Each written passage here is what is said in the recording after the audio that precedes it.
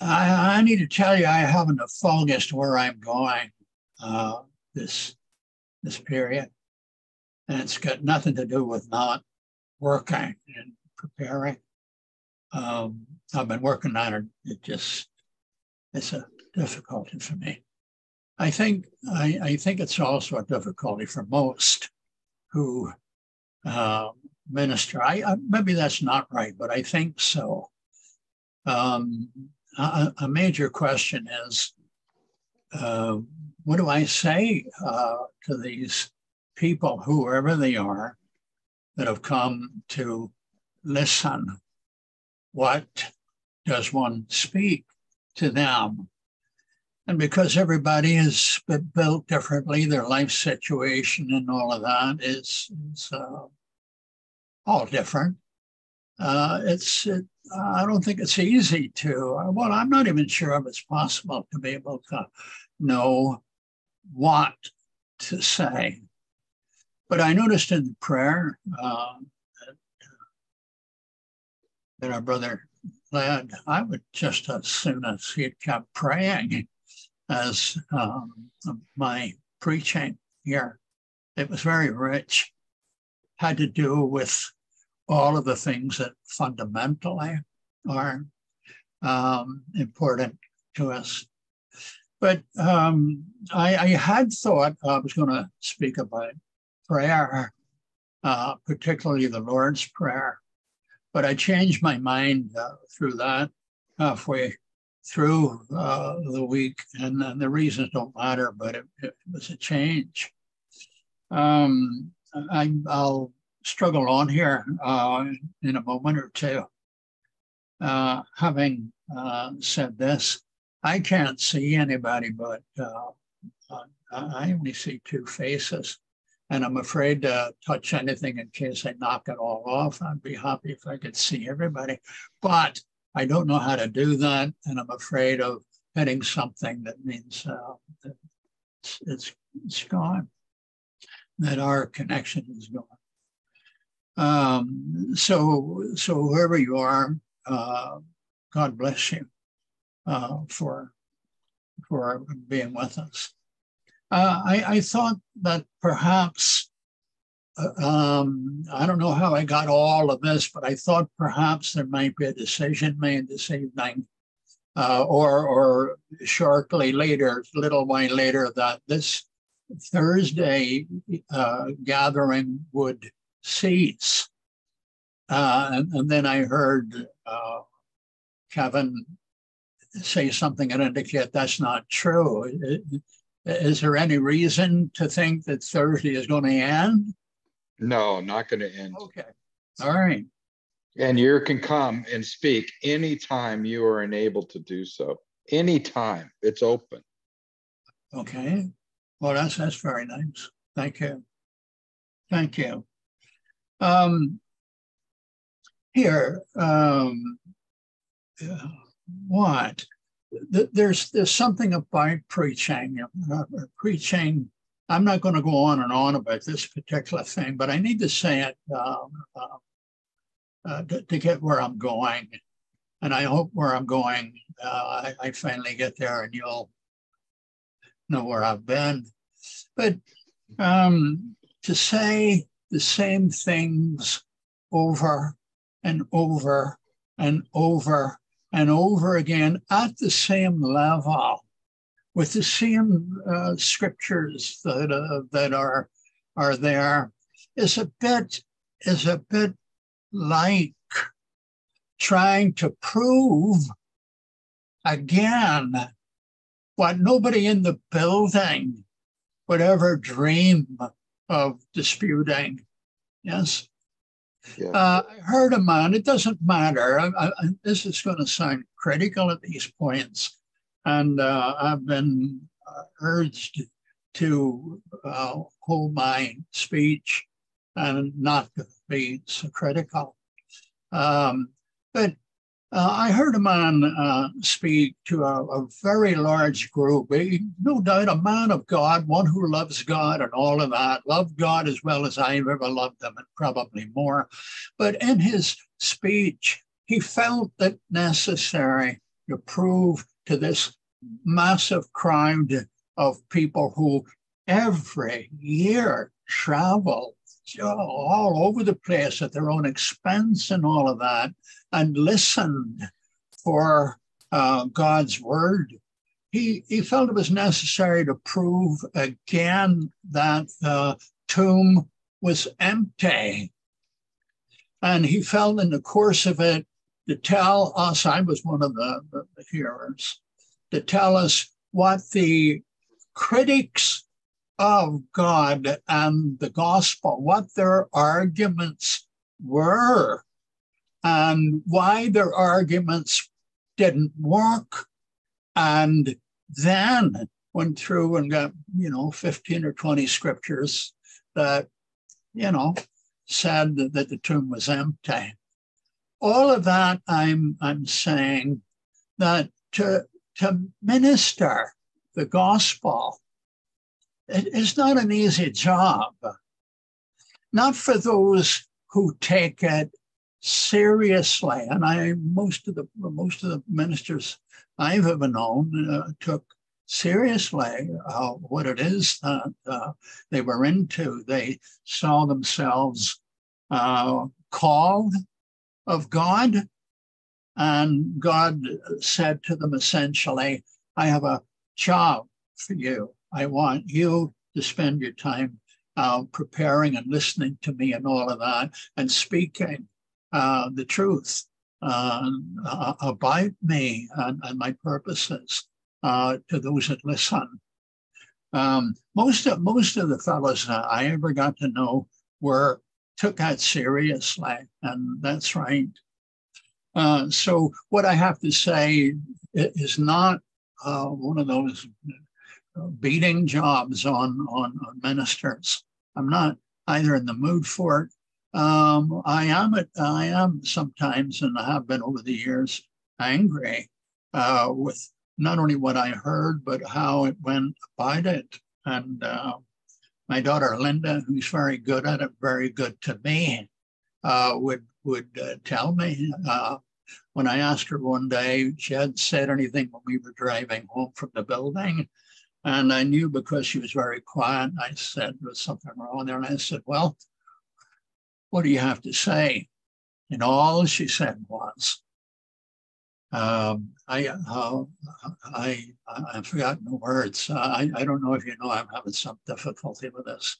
So if I lose the words once more, it's not, I've worked at it, I just can't remember. She said, I thought it was, and she used a word beyond harsh. She said, I thought it was brutal, something like that. And she was right. I'm trying to get out of that. And I think for the most part, maybe I'm out of it. I don't know why I'm telling you all this. I think I'm sort of trying to find out where am I going. All right, but, I know where I started. Ministering the word, saying the same thing over and over and over again with the same text, the same group of text at the same level is unfair to the people who have come great distances and have made themselves regularly present. It's unfair to them to be giving them the same thing over and over and over again. That's number one. And it's like here's the fireplace. It's bitter cold. And here's the fireplace, and it's filled with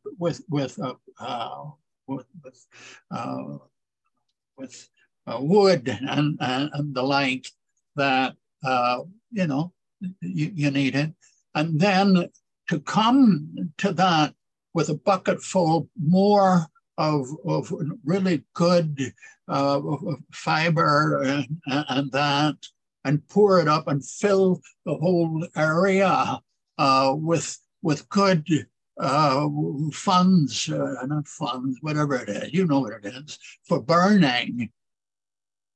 But there's not any light, there's not any fire, there's not everything that burns.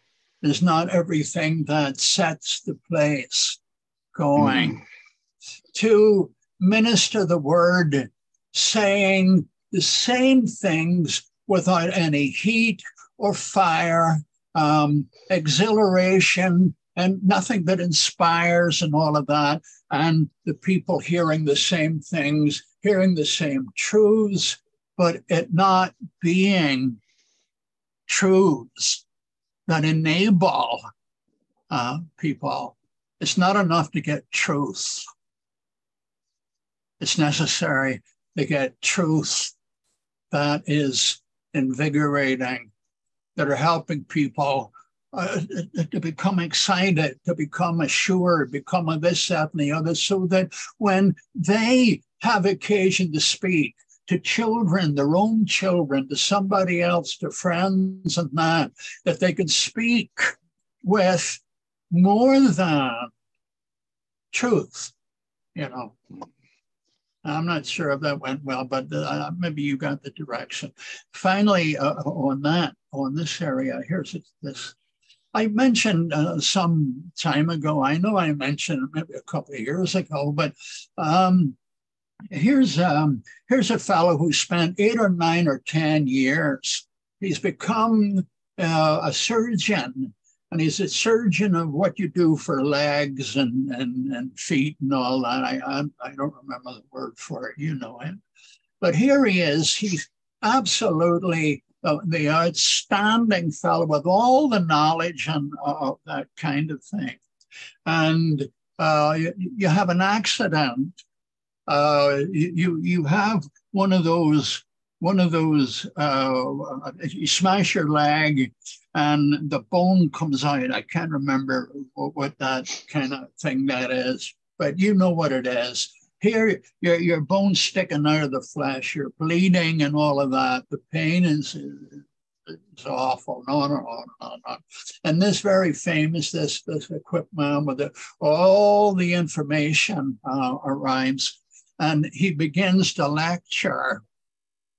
He begins to lecture on the nature of blood, the nature of bones, the skin, and how this works and that works and the other works.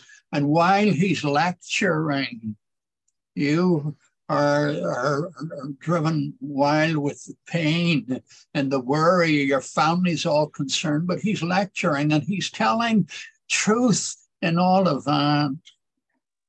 To be a minister of the gospel in that area, if you were with someone like that, and I've come across, forgive me, I need to say that, I've come across a number down the years where that's precisely what was happening. In the middle of places where people were hurting, and about people our brother spoke about in the prayer, non-Christian people, but not all serious enemies of God or anything like that, but like many, many, many people had come out of Egypt and followed Israel and honored God and became a part of that arrangement. Though they couldn't be the chosen people, they were regarded as they must be treated as if they were that, just because they were not part of the Israelite structure, they were not part of the chosen group. They honored God. They stood by the kinds of things that God stood by. And God said, you will not mistreat them. And on and on. There are a number of laws laid out where you cannot do that. And it seems to me that, this is coming out because of our brother's prayer, we wouldn't be having this thing tonight if there weren't people in their thousands that we know nothing about who haven't done wondrous things for the service of God.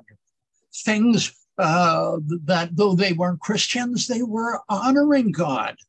And I do know, and I can think of one right this minute blistering everyone like it who's not a Christian and banging away at them as if it were not possible, not yet to be a Christian without being honored by God. You would think there was no Bible. When we read the man whose name's away from me, God sees him and God speaks of him and sends a message to Peter about him.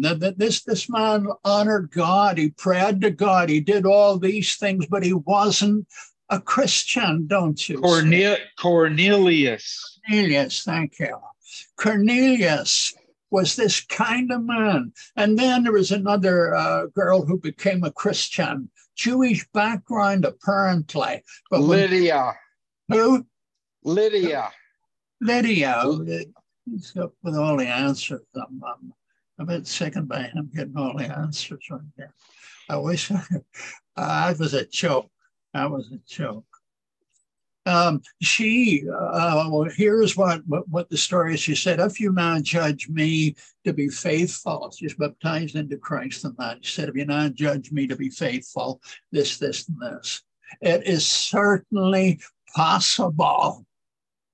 Biblical witness declares it, that non-Christian people can be as upright and fine and honoring God without being a Christian. They haven't heard, they don't know that their life situation is in the way of all of that. They are hurting sore. They hear the gospel, but the gospel can't get to them. As we're told in the Old Testament, when Moses comes and he says to the captives of Israel who were going through that period, going through a really, really bad time, he tells them, I've met up with God, Yahweh. He has sent me to tell you that he's going to deliver you and all of that. And the scripture says they could not believe because of the anguish that they were going through. But God kept pursuing him. But in the meantime, what kept them from believing was not a choice issue. And Christians don't wrestle against men and women, flesh and blood, but against principalities and powers, against the rulers of the darkness of this world. And they're not the only ones who do that. There are people, non-Christian people in the billions, who are wrestling against, but they don't know what it is that they're wrestling against. They don't know that it's principalities and powers that are enemies of God that is taking a hold of them and turning them into something evil and brutal and slimy and the rest of it, making them like themselves. And they don't even have the gospel sounded to them. They don't even have Christian friends who are sustaining them. But we're tempted if we don't hear God in Scripture. We're tempted to think that they're not Christians. That's the end of it.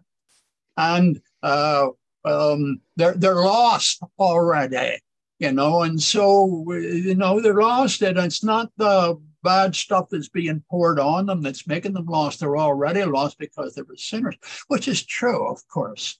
They weren't sinners the way you were, the way I was, the way we are even. But certainly before we became to Christ, God came after us and protected us and worked at us through fathers, mothers, friends, Sunday school teachers, and all of that, and drew us into himself.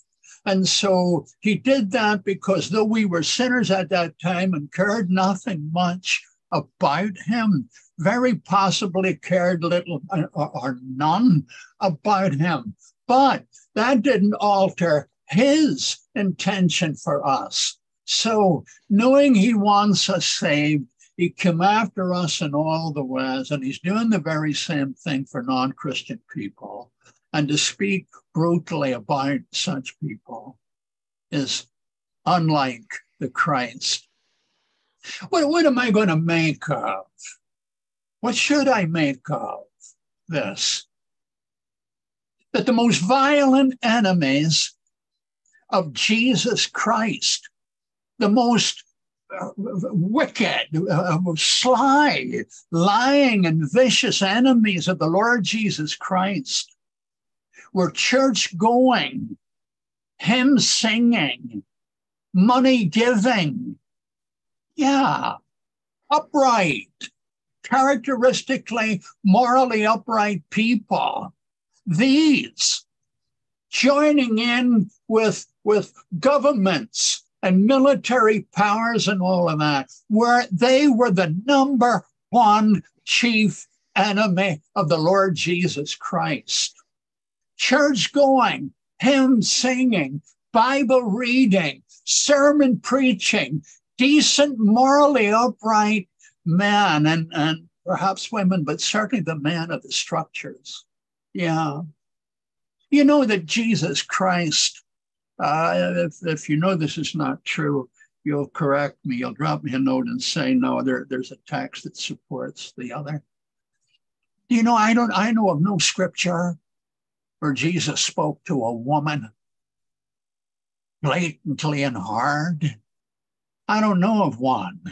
Maybe there is one. I don't know of any one. I know this, that I know of no text where Jesus came after one of the rank and file oppressed people, not part of the institution, where he scalded them. I know nothing of that about Jesus Christ. But I know he did it with church going, hymn singing, Bible reading, preaching sermons and the like, and decently upright people. The most severe piece of New Testament scripture I know, and it might be the most severe of the biblical witness, even though I know some very serious, hard speeches by God in the Old Testament. It's Matthew. Is it Matthew? I think it's Matthew. It's Matthew 23, all the way down. Thank you. All the way down. Thank you. Christ called them everything but good. He said, sons of the devil. How can you? And on and on and on. Take a look at 23. And that was religious people, religious to the core, Bible readers. He said, you never go from scripture. You're always reading it. You know all about it. You read it all, but you haven't the foggiest what it's about. They know the languages. They were no doubt trilingual. They were Hebrew. They would have been the other, you know, the others. You know all of that, but you don't know what it's about. All the scholars and all of that they were. He said, scholars are not, never out of the Bible are not. And you don't know. They're talking about me. You think you've got life because of all of that? You don't. Okay, I'm moving to another issue. I'm not feeling angry. Do you hear me? If I'm getting loud and I'm not angry. I don't feel angry. Okay, just so you forgive me if I'm not. No, the book of Genesis, chapter 1. God said, "Let us make man in our own image. In the image of God made He him, male and female created He them." But prior to that, He said, "Let there be light," and there was light. And the scripture is I would read it, but my eyes and my reading's it for. He said, "Let there be light," and there was light. And the scripture says this: "And God saw it, and saw that it was good." And then He sees the water, the seas that He made, and it says, having made it, He says, and He saw that it was good. All I'm interested in at the moment, that's all I'm interested in is about 7 times he says the light, the water, the trees, the this, that, and the other were good. All I want you to hear me say at this minute is this. The word good in all those sections is not talking about moral goodness. When he says the light is good, he's not saying it's moral. When he says the trees are good, he's not saying they're moral. When he's saying the fish are good, he's not saying they're moral. The word good there is not talking about morality. It's talking about a creator's assessment of what he just created. Like you, who build a shelf or something like that for a particular job, and you step back and you say, that's good. You're not talking morality, okay? This becomes important. The creator is the one who knows what good is. Not talking about morality, talking about the thing that is suited for his eternal purpose, to work that out, okay? So he creates and he knows what is a good thing. The evil thing that he will talk about in other texts, characteristically evil, mortality-wise, but repeatedly, the word evil is used as it would have been used if had he used it in the book of Genesis 1. God says, shall, in the book of something, I can't remember. He said that I know what it says. I don't know where they are, but I know what they say. Okay? He says through the prophet, shall evil befall a city, and I not do it. He's talking about bringing judgment down on a nation. Amos 3, Amos 3, brother. Thank you. I'm glad you're there. He said, I did this, or he'll either say later or he says earlier, I sent a lack of water. I sent this and that, and I sent disease and distress, all of that kind of thing. Evil is used, and then that text that he helped us with. He's saying, I sent them, not the gods. The nations thought our gods did it. He says, not the gods, I did. Yeah, that's what he said. He said, I do these things, and he will tell the gods, do something, do anything, do something good, do something bad, that is evil, or create something or destroy something. All of what I've now said, I mean to make the point that it's about creation, okay? God is the creator. Gods don't exist. They aren't. They don't exist.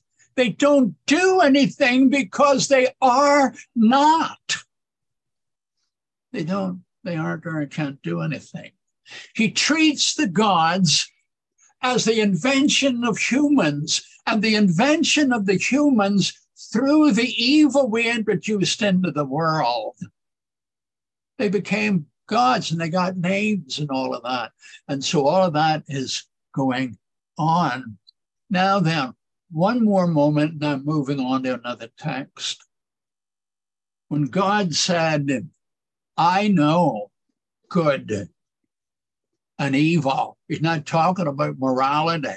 He's talking about creation and what works well within my purpose to be who I am, a lover who's going to bless. He says, I know about what is opposed to that. Anything opposed to that, an evil structuring, it's not my work. I don't do that. And then we have the animal coming, as the record has it. He comes and tells these two, you could be God. He's holding you back. You could be God, and you, if you take my advice, you will get to know good and evil. He's not talking about morality. He's saying you can be a creator. You can make. You can destroy. You can be God's equal. You will be able to create things that suit your purpose. Okay? Now, the New Testament, 1 Corinthians, I think it's 1 Corinthians 11. I think it's 1 Corinthians 11. Surely it's got to be. I don't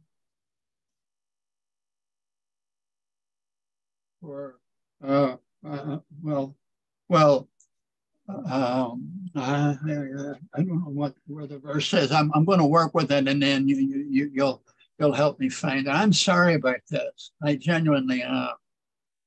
I perhaps should have told you. I couldn't, and I say I never. But if you're willing to put up with it, I'm willing to. And it's embarrassing. No, I can't help it. Look, see, physically, I'm very healthy. For an old guy, I'm very healthy, so I don't need to be pitied or anything like that. I'm just having trouble doing what I want to do. Okay, but Paul says, surely it's got to be 1 Corinthians 11. Let me see.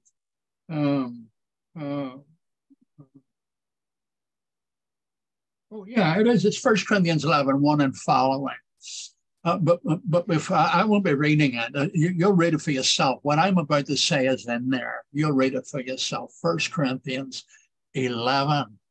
But before he writes God, God's the talker. It's not Paul or any of the men. It's God speaking, and the Spirit of God gets them right down. It's God's voice. In the Old Testament, as we've noted before, they always said that the preachers and what they are, they're bigger than preachers. They say, thus saith the Lord. The Bible is God talking through his writing, okay? So in 1 Corinthians 7, God has Paul speak to the Corinthians, 1 Corinthians 7, and he tells them how rich they are in all kinds of knowledge and all kinds of abilities that God has gifted them with. He said, you're loaded down. His phrase is, you come behind in nothing. They've got it all. You see? Yeah. But they loved it. They became enamored with this, that, and the other. And they competed with one another. Some like the tongues, and this is in other verses, but it's all in the 1 Corinthians matter. They love the tongue speaking. There's something about speaking a language you don't know, but you know you're speaking a language you've never learned. But God has enabled you to speak miraculously. Even if you don't understand what you're saying, those who spoke in tongues did not know what they were saying. Paul said, I speak in tongues more than you all. This is not the big point I'm wanting to make, but I can't help it. What? He said, I speak in tongues more than you all, but I would rather speak 5 words in the assembly with my understanding than 10,000 words. 10,000, and I don't know, 10,000 words that I don't understand. I'd rather speak 5 words with my understanding. I would know what I was doing and aiming for and all the rest of it. I'd rather speak 5,000 words that I understood as 10,000 that I didn't. The tongue speaking, it was a big thing, and the Corinthians loved that kind. Then there were those who were, I was going to say atmospheres.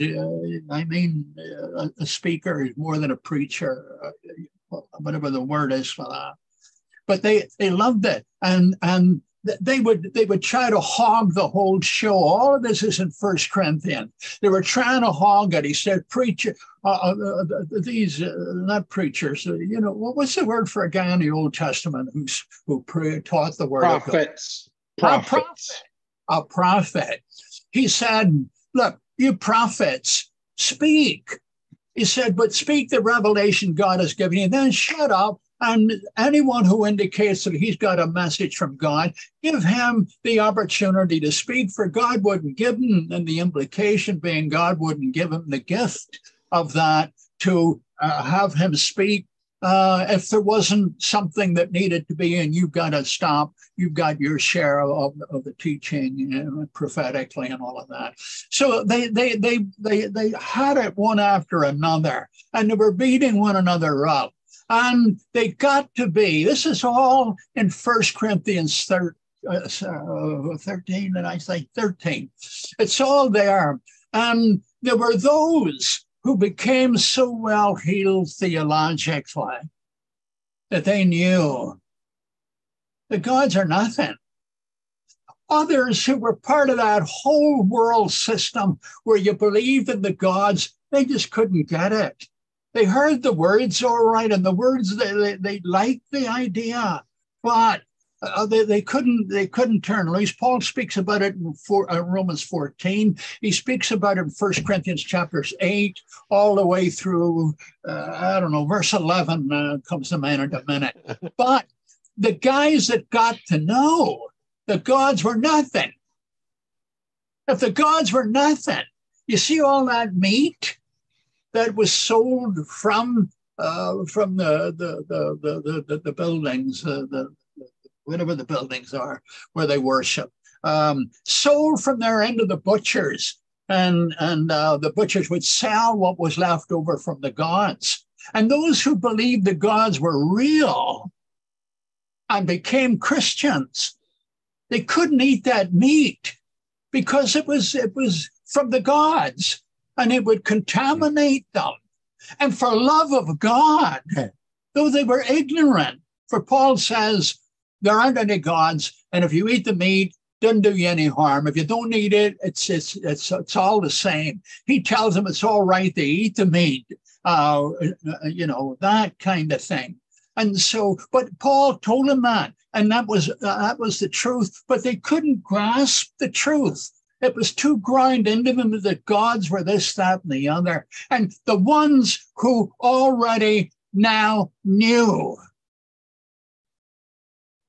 they were the big hitters, the people that knew the truths about all of this. What would they do? They would be invited to eat all that meat, and they would have a friend of theirs, a brother of theirs, fellows they grew up with, we're all God's servants together. And they bring them into this the deal, and they all sit down to the meal. And the worried one, the one with troubles that Paul speaks about in Romans 14, they will say, please, where was that bread bought? Or that food bought? And they would say such and such. Oh, well, that's from the gods. Yeah, and they can't eat it. And the people are mocking, and those who knew would mock their brothers who couldn't handle it, and they would gorge away with the food. Paul says, what you should have done, you should have said, I can't eat with my brother. He and I can't eat. What they could have done, and they might even have done, they might have explained to the people who was giving them the supper, well, of course I can eat it. Well, why is he over there not able to eat it? Well, he's an idiot. Yeah, he's ignorant. He doesn't know. They could have done that and humiliated him, or they could have done just chomp. Paul says what God said, not Paul. God said what you should have done was join him who was weak and said, he and I can't eat. It's a conscience. It's a faith issue. And so what they did was they took the knowledge that they had and used it lovelessly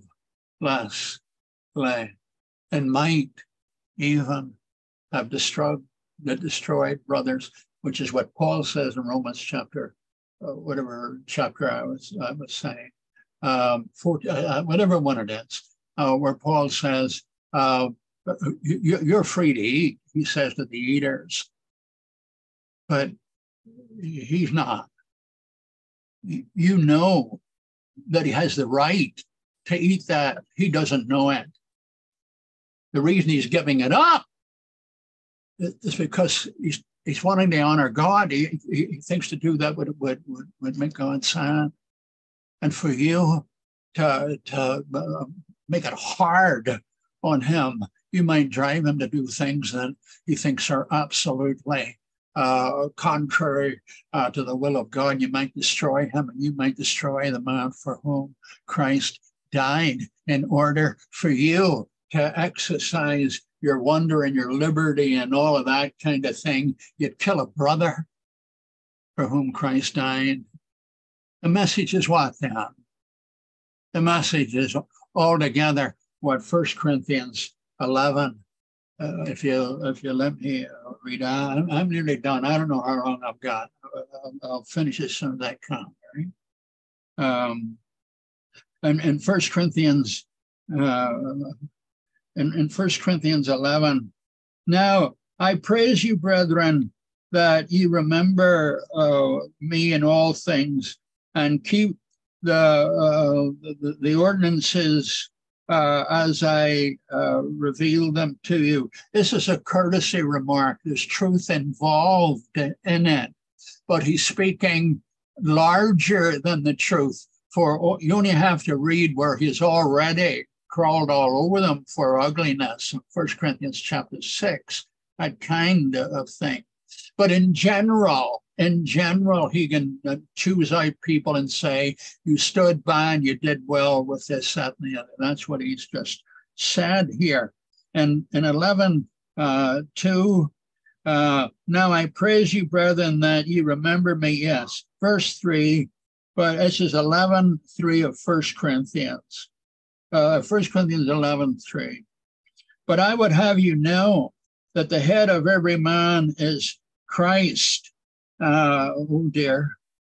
I've got the wrong text. Here's what the right text says. It says, if I, when you find it, shout it out, please.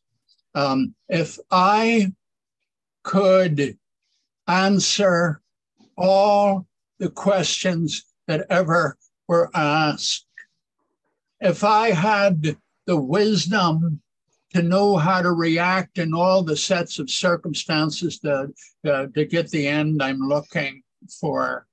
13, 1 Corinthians 13. 1 Corinthians 13. I'll read that if I can. All right. Yeah, if I speak in the tongues of men and angels, have not love, I'm a noisy gong or a clanging cymbal. If I have all prophetic powers and understand mysteries and all knowledge, and if I have all faith as to remove mountains, and I have love, I am nothing. If I give away all I have and deliver my body to be burned and have not love, I gain nothing. That'll do. Thank you, my brother. Yeah, and then he says, if I bestowed all my goods, did you just read that there? Well, anyway, okay. If I give my body to be burned, 13 half, last half, this, that, and the other, and I don't have love, it profits me nothing. You know what he said here? He said, if I were equal to God, if I was, what's the word for knowing everything? Whatever it is. If I knew everything. Omniscient. Omniscient. If I were omniscient, he's saying, if I claimed to be God, if I knew the answers to all the issues, we're back in Genesis chapter 3. Well, in 1 where God gives them the power and the creation, I'm giving you the power to do this and take care of that and run that and all the other. And I have given you so much ability and wisdom to grow things and develop it all. When the evil one said, he says he's holding you back because he knows if you had all the knowledge, if you had all the knowledge, you could make things. You could be an opponent of God, not only an opponent, just someone who could match him in power. If you had all the wisdom, if you could work. Exodus chapter 11, don't turn it right now, but when you get the chance to read it, the beginning of the fall of humanity is in chapter 3. When it reaches its highest point, you read it in chapter 11, when all of these who were scattered throughout the world, they said, what? If he won't give us a place of our own, we'll build it. If he won't give us a name, we'll make it for ourselves. What the things he gives to Abraham in chapter 12 that Abraham doesn't have to do and cannot do, and God gives it to him. But he won't let these fellas have all that speech. He said, I won't let them do it, all that power. I won't let them do it because if I let them do it, there's no stopping them. You think the world is bad right now? God said in Thessalonians 1:11, if I didn't put a stop to this, there would be no ending. Who knows? The world right now is one bad place. God put a stop to it, not simply as punishment, but to keep humankind from obliteration in the wrong shape and form, contrary to his eternal purposes. Here in 1 Corinthians 11, he's saying, God by Paul is saying, if you were omnipotent, if you were omniscient, if you were this and that and the other, if you could do anything, if you were a lover of your pride in yourself, if you wanted, you did all this, you give all this, and everybody, oh, how wonderful he is. If you're seeking if you're seeking the words, you know the words, if you're seeking all of that, if all of that is going on, all your power, all your knowledge, all your speaking in this, no, not worth that. It's worse than not worth that. That's only in one case. It doesn't make you anything. You're empty. Yeah. And then it gets worse than that as it goes on. But he does go on in First Thessalonians or 1 Corinthians 11. Is that what you said? Yeah. Yeah. Yes, it's 11. No. 13. You corrected me right. It's 13. All right. He says in 1 Corinthians 13, I'm going to be done as soon as I can, right?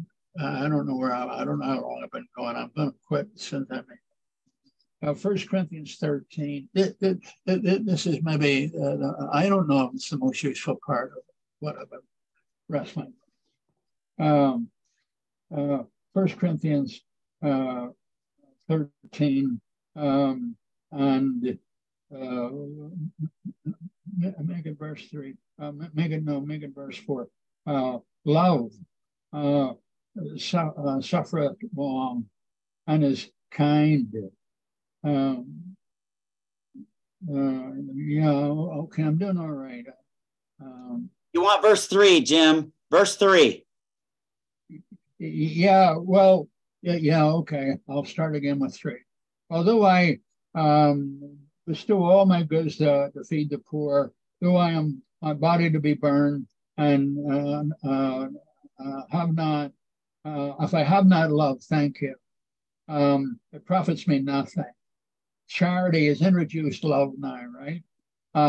Love suffereth long and is kind.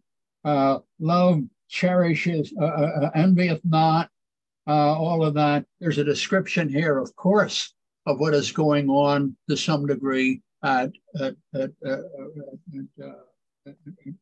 Corinth. And all of that. The charity suffers long, verse 5, but it doesn't behave itself unseemly, seeketh not her own, and not easily provoked, thinking no evil, rejoices not in iniquity, but rejoiceth in the truth.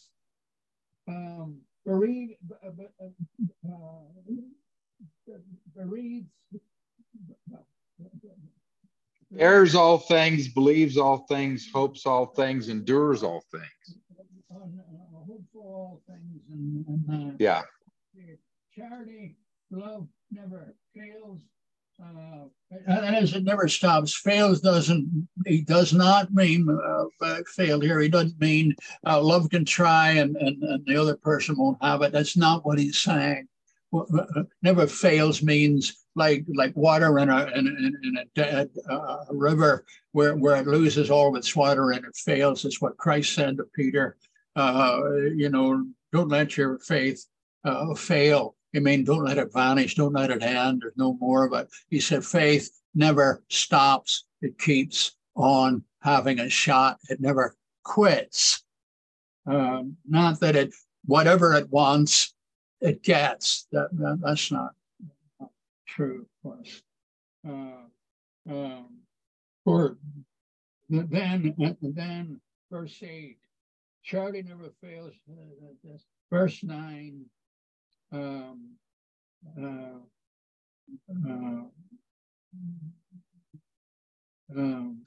verse 9, but we know in part and we prophesy in part. I need to say this. When you hear him say in part, in part, in part, in part, it sounds like he's talking about the amount of knowledge.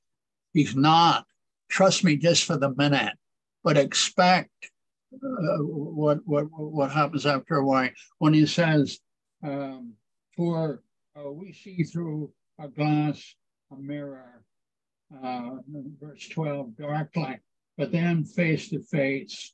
I know in part, but then shall I know, even as also I am known.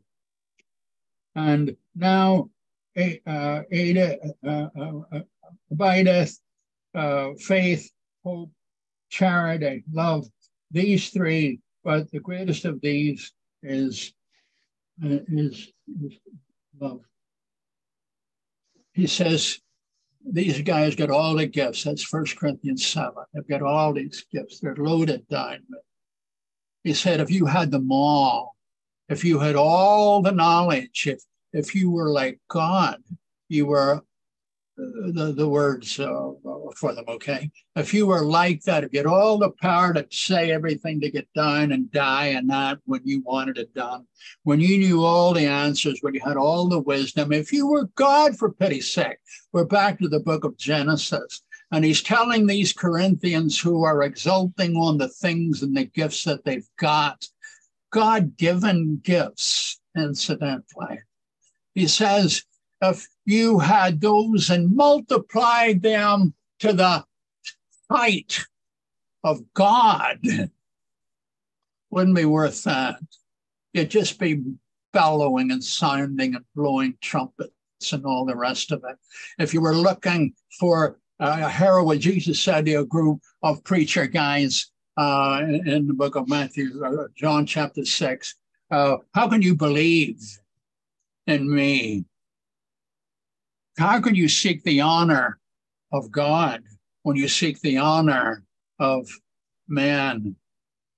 Peter will say, for John will say in 1 John, love not the world, neither the things that are in the world, for all that is in the world is the lust of the, we turn the word lust there into sexual. It's not sexual. The lust is that this wanting everything, anything. He says, love not the world, neither the things that are in the world, for all that is in the world is the lust of the flesh, the pride of life, and all these things, he said, in all of the world and in all of these things, there's no love of the Father. This is what's happening in 1 Corinthians here. And Paul has said to them, if you had all the things and you didn't have love, you know what happens. But then he says this, at best, you see those gifts? At best, it's this and that. But remember that he has already said at the beginning, if you had all the answers, if you had all the whatever I'm supposed to say, if you've got it all, if there's no question you can't answer, if you had 1,000,000 Bibles, you can quote them back and front. Look, if you had as much knowledge as God, you'd be nothing. So when he talks about we know in part and we this in part, the other part, he's not talking about how much. He's talking about the kind of knowledge. And what kind of knowledge is he talking about? You can have all the knowledge, and what does Paul say it is? Not that. You would still know in part. He's using the language of little or nothing. You don't have a lot. But he said, when the perfect is come. When what is come? When love becomes the center and the drive of you, rather than what you're doing with one another and all the rest of it, you then you then turn from the mirror that's all screwed up, and you see him face to face. The whole issue is about mankind, humanity becoming powerful, having knowledge, having wisdom, having this, that, and the other. But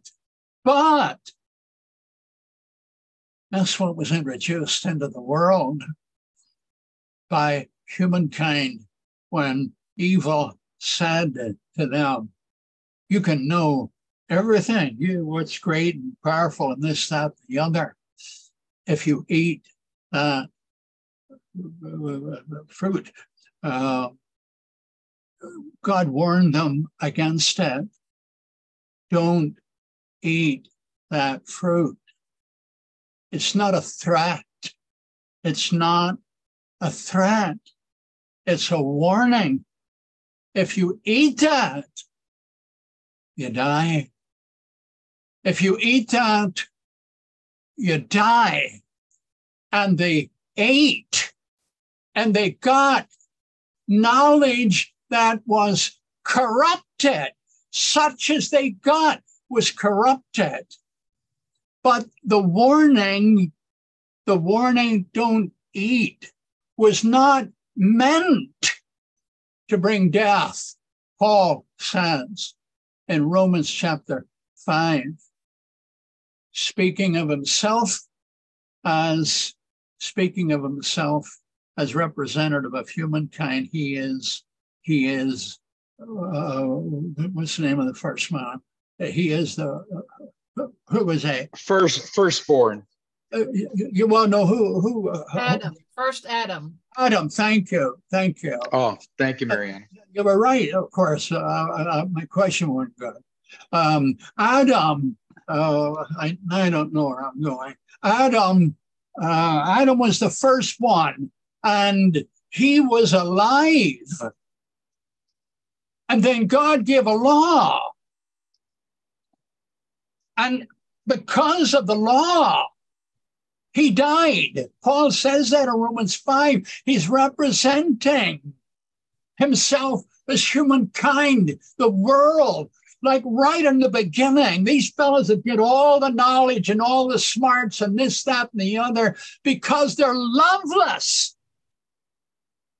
They are corrupted. And Paul says in Romans 5, that law that was given was not unto death, but to life. He was trying to tell them, you lose life if you do that. But what is it that they did? It wasn't just eat fruit.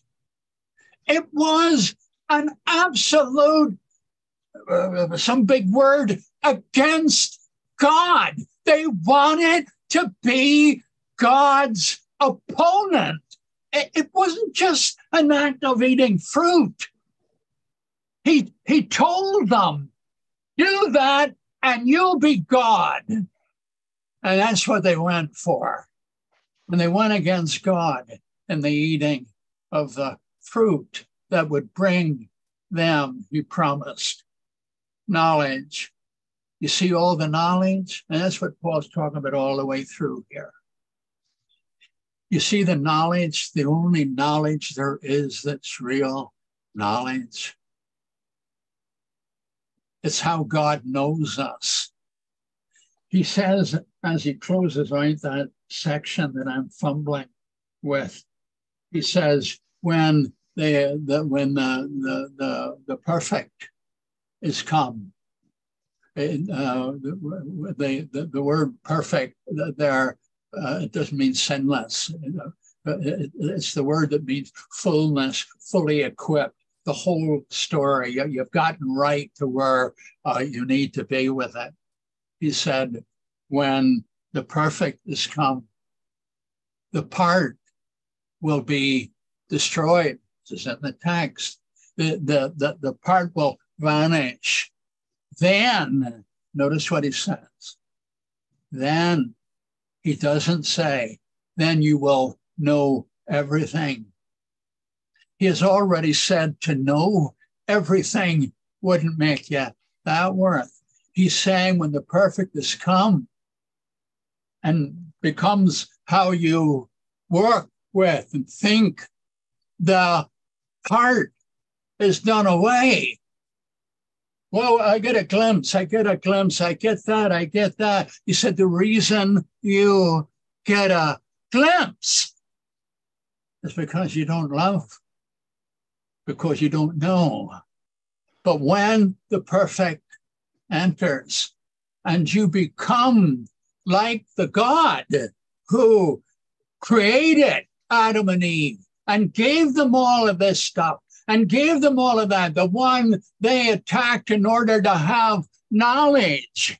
When you stop that, taking the knowledge that was corrupted when it came in, and the real deal comes to you, then you turn from the shady mirror and you turn and see him face to face.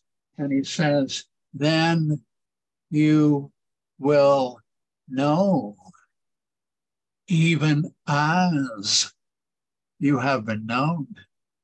Even as is an adverb of manner, not whatever I'm supposed to say, of amount. It's got nothing to do with amount. Do you know what he's telling these people? All your knowledge, all your answers, all your this, all your that, all the other, it's not worth anything unless you love the way God loves you. But God's loving you is the way he knows you. And that's how you're known to him. You're not known until you understand that you are known by how God views you. You need to read when you get a chance, and if you haven't had enough of this, you need to read chapter 6 when the time comes. Love is the end of the whole issue. Jesus, when asked, what's the greatest commandment?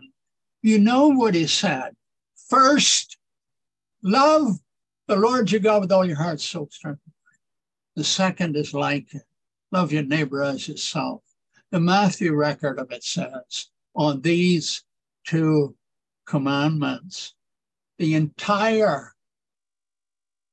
law of God hangs. When he says two commandments, he does mean commandments, but not commandments the way we usually use the stuff. This is the order from God. His commandments are not threats or that, this, that, and the other. It's do this. This is the greatest commandment is a loving act of God. And then love your neighbor as yourself. And Paul, on these two commandments, all the law hangs. And then he goes to, I'm forgetting the chapter. I even forget the book. But here's what it says, and you'll know it. Paul follows the Lord Jesus in this matter. And he says, owe no man anything but to love one another. For love is the fulfillment of the law. For if there is this, thou shalt not commit adultery, thou shalt not commit murder, you shall not commit false witness, you shall not, you shall not, you shall not. And if there is any other commandment, he says all the commandments, he's following Jesus Christ to the core. And he's saying all of the commandments, he then says, are filled in one word. Love your neighbor as yourself. And why is that so? he says, because love means no evil to its neighbor or whoever it is. You know, why is love the number one issue? Because it's how God knows us. Come to know God. The chapter 6, I think 1 Corinthians, where he says that those who say they know things, they know nothing yet as they ought to know. But he who loves knows God. And then, John, God is love. And if you know God, you know love. And if you know love, you know God. He doesn't mean that God's made out of love. He means that this being was center of him altogether is love. And love makes getting all the answers, spending all my time, scribbling all the little books I might scribble, speaking and preaching and all of that stuff. It's only something if it arises out of glorifying God, doing his will, seeking, not flawlessly as Jesus did. That's not possible. No, if the love of God is the driving thing, though you make mistakes and you sin and all the rest of it, yet you embrace the God who loves. Yeah.